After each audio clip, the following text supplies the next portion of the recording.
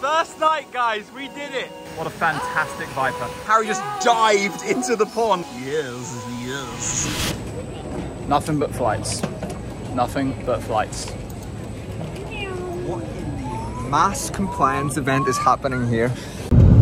Here we are, second flight of the day. Haven't been updating much because I'm surviving off the limited amount of sleep. But we're leaving Manila and heading south. I'll catch up when we arrive. What's up?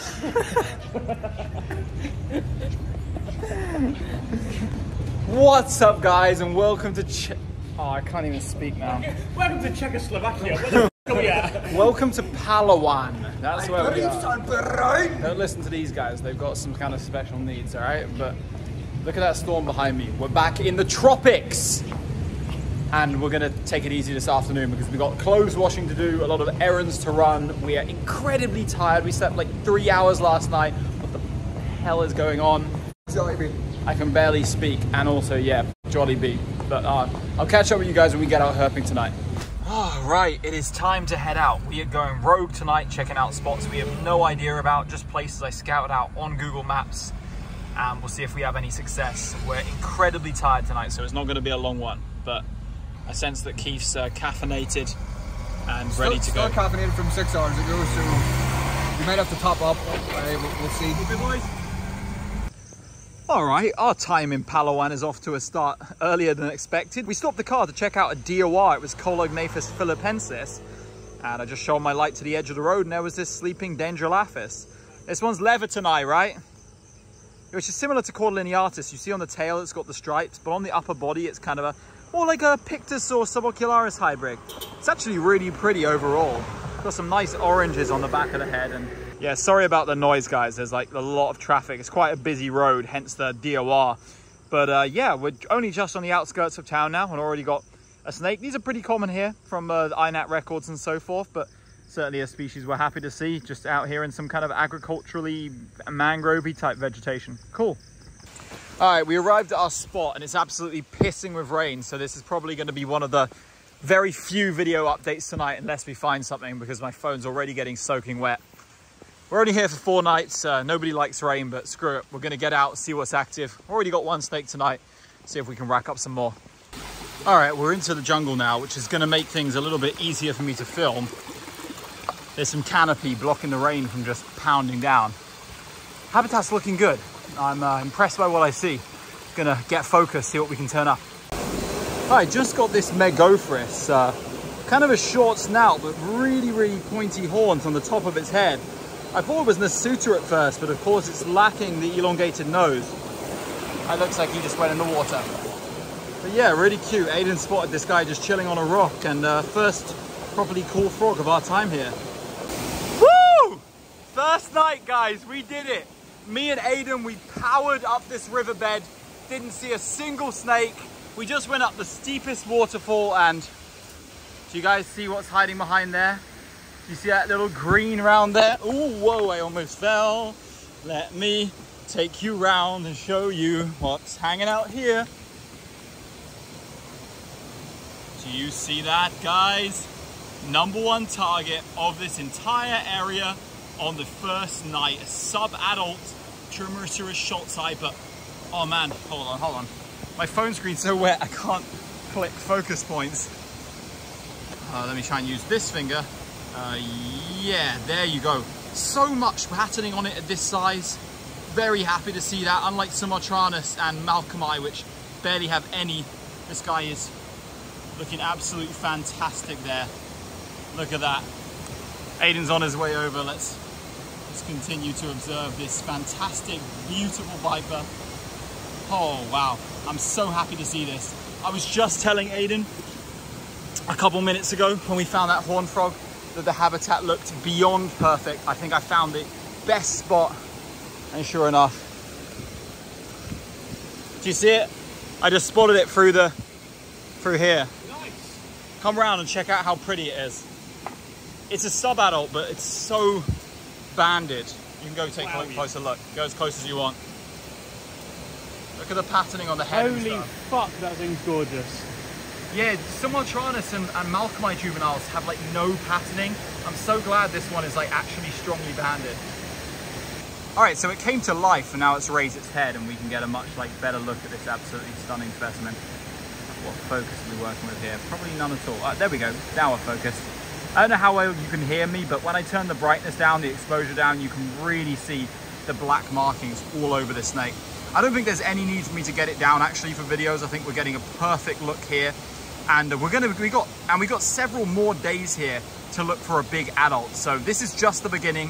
First night arriving here, pouring with rain, and this guy's sheltering under these plants here. Keeping himself dry, looking absolutely exquisite. What a fantastic viper. So happy with this. Yeah, one thing we didn't mention, didn't even really notice, is it does have a meal smack in the middle of its belly there. So it's probably fed on some kind of frog, I would guess, around this habitat. And that would make the most sense. Great to know. We came into this not knowing really anything about their ecology. A friend told me that they like mature forest, so I scoped out some accessible areas of good forest and just basically went under the guidance that we've used with all other pit vipers, Trimeresurus in Southeast Asia. And it worked out, so great for that. All right, so post Schultz sign number 1, the rain's completely gone now. I can see stars in the sky, and we're gonna continue up for a bit longer because we've lost Keith, so we can't go on forever. We'll see if we can rustle anything up tonight. Weather's not great for snakes in general. I would have expected really mostly it just to be vipers out, which works perfectly for us, but it'd be nice to see some other stuff. And of course, new target. So we shifted to the target being a big adult instead of just any Schulzite, which is what you got to start with. And now I've got to focus on getting over here. So I'll catch up with you guys when we next find something. Oh, I almost fell. Aiden just caught this nice gecko. I doubt it's the same one that we saw on Batanes. I highly doubt that, in fact, but it's quite similar, you see, with the green eyes. Very sort of plain dorsal coloration. It was just cruising along, it was just on a rock on the edge of the stream, wasn't it? Exactly that, yeah. Yeah, I could see you catching it from a distance. But yeah, another nice reptile tonight. Another new one for the trip, I suspect. And again, ID will be on screen. All right, Aiden and I have spotted something up on the trail, glowing bright green. You guys see it? Hello. Another juvenile Schulze, this time also with a meal in its stomach. I promise you guys, this is not a stage snake. This is not the same one we just found put in a new spot. Oh God, my lens is so bad right now. This one's quite a bit smaller than the other one. Is it actually? Only minorly actually. Yeah, it is smaller. Part of the same, like they hatched out around the same time, but still really, really colorful. It's got a same size meal in like the same size part of the body. Like, I promise you guys, this is a different snake. You'll probably be able to compare and see that it's got different patterning on the head or something, but yeah, very, very happy and vindicated to know we've chosen the right spot. And if there's juvies around, that means there's gonna be a big girl as well. Yeah, Aiden just showed you the size. I'm not gonna spend too long gazing at this one because it's very similar to the last. But yeah, I'll take a few phone photos and just admire this with my own eyes rather than through a camera for a moment, because it's always important to remember to do that when you find these snakes, you know? As someone like me who's a bit of a content creator, you know, photographer, YouTuber, what have you, it's easy just to look at snakes the whole time through a lens. But yeah, very happy to turn up here first night and get a couple of our main target. Let's go. All right, Aiden and I are gonna leave this one exactly as found. Never touched it, just took a few photos, pictures, very similar to the other one, so no need to get the camera gear out. Just gonna continue heading through this beautiful, beautiful habitat. Okay, Aiden and I headed down the stream after that second Schultz and caught up with Keith, who had been hanging out down the lower part of the stream and managed to catch this Apistotropis. So another cool species, which we knew was on the island and we're really hoping to see. He caught it swimming in the water.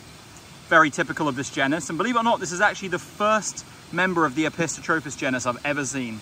These occur in Thailand, in southeastern China, parts of Indochina, and in Borneo and Philippines, where we are now. And it took until this trip here for me to catch my first one, but it's crazy how rough the scales are. And I'm not holding it at all. This snake is holding me. It's tightly wrapped around me, not letting me go whatsoever. Very strange technique it's employing here. Not really helping it escape, since it easily could if it wanted to right now. But yeah, other than that, it's a pretty bland animal. Those rough scales are super, super cool. but it's got a dark gray dorsum, a very faint yellow stripe on the side, and a plain venter. So yeah, far from the most interesting snake in the world. And yeah, very, very happy to see this. I was so glad that Keith caught a snake that wasn't Schulzei, you know? I was really hoping, because we only got Schulzei, me and Aiden, that he would have something else, and indeed he did. He came through with the goods with this very difficult to film Epistotrophus. All right, another reptile for the night is this Cyclemis, let's say. Oh, it's flying in my mouth. Oh, Cyclemis dentata. The other guy said they saw a couple of these, but this is the only one they showed us. It's got a cool, like, kind of serrated back of the shell. I'm not a big turtle guy, but I know a lot of people that watch my channel are big fans of turtles, so I figured I'd show this one. And he's not willing to come out of his shell, so that's all you're going to see, his little nose poking through there. All right, here's a nice Certodactylus species which Harry rustled up in the jungle here, adding to an ever-growing list of reptiles for the night. Things are turning out quite good, considering we only spent 2 hours searching tonight. This beautiful one is very similar to Certodactylus consabrinus. Oh, and there's a jumping spider about to touch it. I wonder if it'll move. But yeah, I just got him sitting perfectly here, so I'm going to grab a couple snaps and we'll let it go back. But not a small gecko by any means. Really, really cool cert here. Okay, night numero dos. We took today to catch up with some much needed rest, catch up on sleep, whatnot, catch up on some work. And now we're going to head out into the field. You can see the guys getting ready in the background. 6 people, not the highest energy levels, but I'm sure they're going to pick up as we get out and see hopefully some new stuff, some more stuff than yesterday. Yesterday was fantastic, but let's get back out there, see what turns up. Let's go. Rice burger. Let's go. Can't post that on YouTube. All right, here we are getting ready to go. There is no rain tonight, but maybe there's some predicted. I'm not sure. We've got all 6 men here about to attack the forest looking for snakes and other animals, but mostly snakes.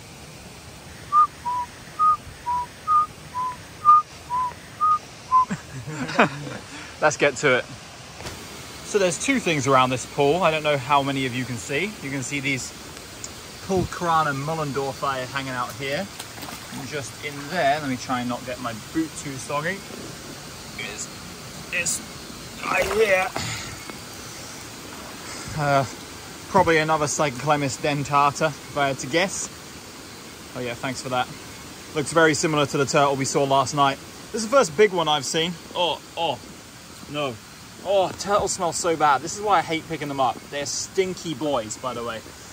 And I'm just laying down this rock for a little iPhone photo, a little more video, before we carry on up the trail. Oh, he's coming out. Hey, buddy. What's up? You've got nice blue eyes, it seems. Habitat here is just simply awesome. Look at this. Fantastic mature forest. Can't wait to see what we turn up tonight. So I just found some egg sacs from what I presume is a frog. I've never actually seen them like this before in Southeast Asia. That's absolutely fascinating. Seeing those little balls. Crazy. So I've got this nice tree frog here, just plucked him from a branch. First one of this genus we've seen actually while here on Palawan. And nice to see a kind of tropical tree frog around here after those insane egg sacs we saw before. That was crazy. All right, so we've gone up even further than Aiden and I did last night. Didn't see anything. And now we actually got 2 snakes literally back to back. These guys spotted, where are we looking? Ah, yeah, they got Schultzei here. Let me go up and take a look. New individual. Yeah, new individual and actually possibly a little bit larger. Do you mind turning your light off? Who spotted this? Alex did. All right, Alex got this slightly, like minorly larger than the ones from last night. Schulzei. The banding actually isn't quite as strong on this one as the ones we saw yesterday, so we're certainly going to leave it in situ. But yeah, I also spotted a different species of snake, a new species for the trip on the other side, and we're going to check it out any minute now. Okay, we left the Schulzei that these guys found down there, and we went to see my snake, which actually that's kind of weird, I shouldn't say that. But yeah, you can see a female subannulatus over there. And then when I got here, suddenly another one showed up. So 3 snakes to within like, yeah, 10 to 15 square meters here. Crazy. All right, so here's a slightly closer look before we get her down of a sort of young adult female Tropodolamus subannulatus, which in these areas that we'll call the North Philippine temple viper. But It's got the really Philippines coloration, which is awesome, so we're gonna get it down now. Okay, we got her down here, and you can really get a good look at this girl. Like, really cool Philippines coloration, that kind of pale, very pale olivey green with the blue bands, and in particular, I'm fond of that blue stripe on the head. That's very, very cool adaptation.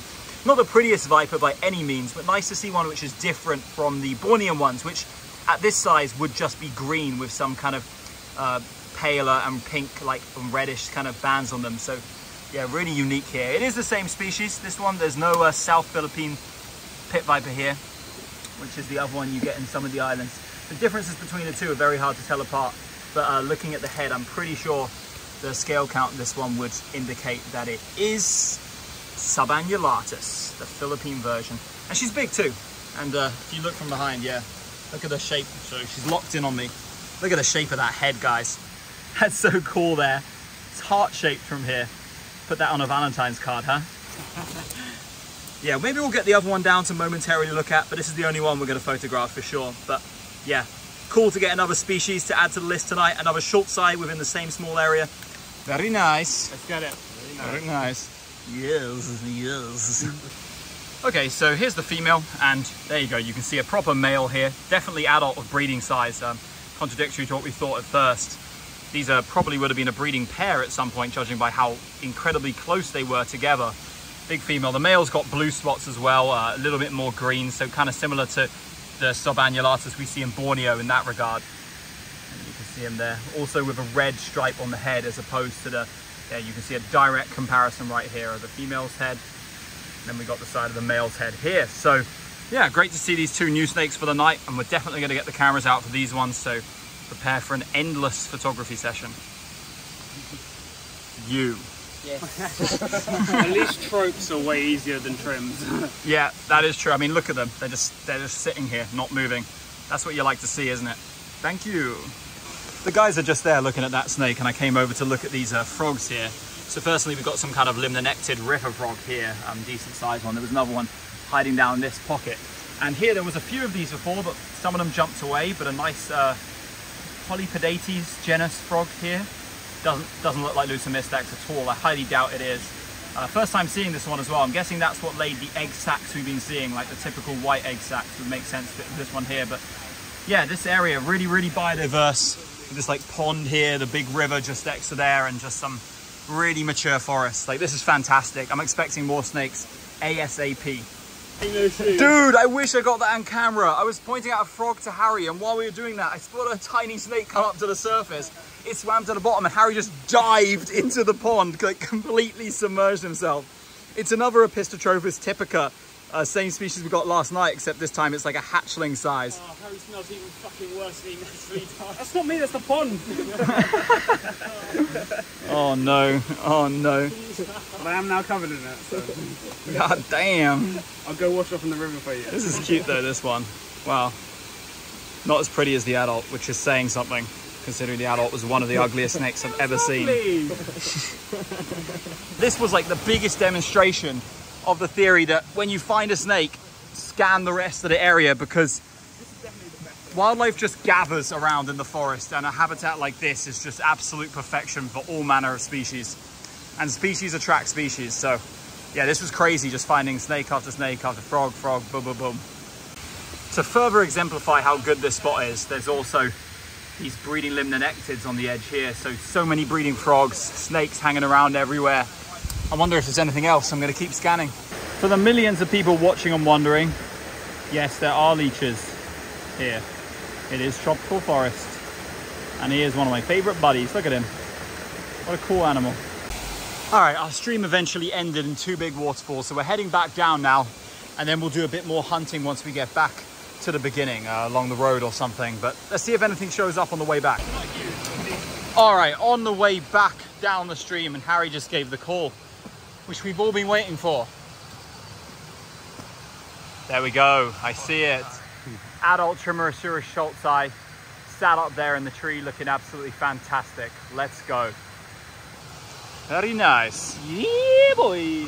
Yeah, I just blinded you. Yep. Oh yeah, guys, Scholz's pit viper was our main target on Palawan, but in reality, this was our main target. Not the little ones we saw before, a nice big adult female, we believe this one is. It's got quite a dramatic taper on the tail, and the head size, you guys can see that there. Head is absolutely enormous in comparison to its body, which is quite typical trait of female vipers, at least if we go by other members of the Parias group. It's not like particularly banded, but it's certainly absolutely exquisite. Like I mentioned it before, look at the yellows on the side of the head there. The yellows on the side of the head is what really distinguishes this from the juveniles, like to me, as being like the superior snake. And plus, like the yellow and blue stripe on the side is so dramatic. It's long too. Like I guess you guys haven't really got an example yet, but you can see my hand next to it there. No small viper. I'm sure they get bigger than this, but it's certainly long. I'd say if I had to guess, this one's probably about 1 meter on the dot. Snakes always are longer than they actually appear. But let's just film this for a little while longer. I won't spend ages with it because there's not too much to do. I'm not going to do any handling. Let's just admire the absolute beauty of this very rarely seen snake. When I say rarely seen, I mean, not many people come here to look for these. Not many people see them when they come here. Rumor on the street is that they're rare, but we didn't think they were going to be rare. We've had absolutely glorious success targeting vipers in all other locations we've been to in our time herping together, me and these guys. So we are pretty confident we turn these up in good numbers, and we were right about that. Second night, and snakes are out and about, and we've officially completed our goal, which means we're going to shift our searching method somewhat, try some new areas, less of the stream walking. That's what we knew was going to be really productive for finding this species, and yeah, tonight came through with the goods. Lots of good snakes in the forest tonight, and I have a feeling this won't be the last, so very good. Very good. Very nice. Where's Keith, guys? Dead. Browning his briefs. Yeah, that is a very accurate representation of what he's up to. All right, here's what may end up being the last snake of the night. Aiden picked up this juvenile Tropidolaemus subannulatus, you guys can see here. If it's a little bit blurry, it's because my phone got so much water on it tonight, and it just makes it very hard to focus sometimes. But yeah, this one's very typical, unlike the adults. Very, very green with the, you see the pink and the red and white spots on the dorsum, like the subannulatus you see in Borneo. Pretty standard all round, so not going to spend much longer with this one, but yeah, it's been a great night of herping. Got a couple very, very cool things, including the adult Schultzei, and Harry just photographing a frog in the background. Probably won't show it on the channel. It's small and brown. Aiden got it. Another frog we picked up along the river walk. It's this Nycticsalis pictus cinnamon frog, very wide-ranging frog in the tropics of Southeast Asia. I knew they were here on this island and on some other Philippine islands too, but at least they're pretty. Definitely the prettiest frog we've seen so far, and another good addition to a very biodiverse night of herping here. Alright guys, thanks for watching. We have the final part of our Philippine series coming next week, and believe me, it is incredible. But in the meantime, make sure you did not miss last week's Philippines episode. It's a banger as well, and I'll catch you guys soon. Peace.